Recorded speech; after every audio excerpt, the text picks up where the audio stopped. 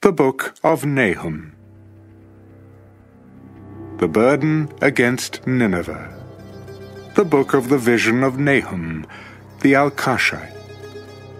God is jealous, and the Lord avenges. The Lord avenges and is furious.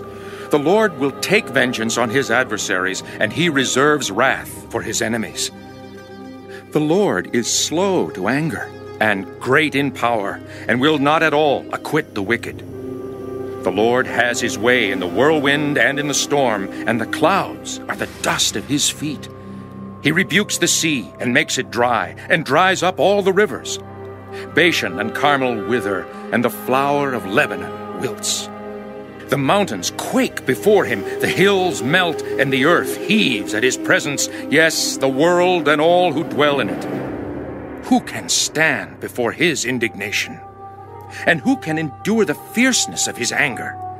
His fury is poured out like fire, and the rocks are thrown down by him.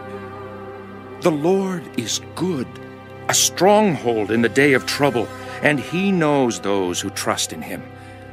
But with an overflowing flood he will make an utter end of its place, and darkness will pursue his enemies. What do you conspire against the Lord?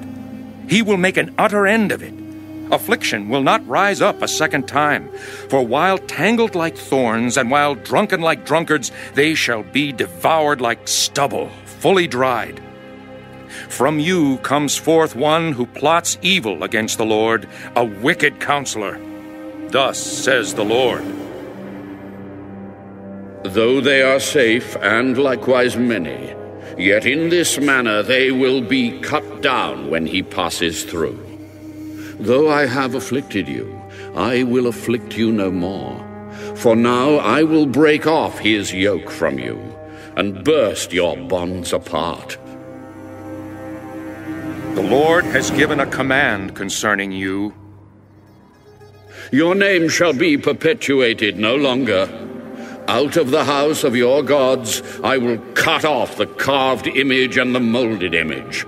I will dig your grave, for you are vile. Behold, on the mountains the feet of him who brings good tidings, who proclaims peace.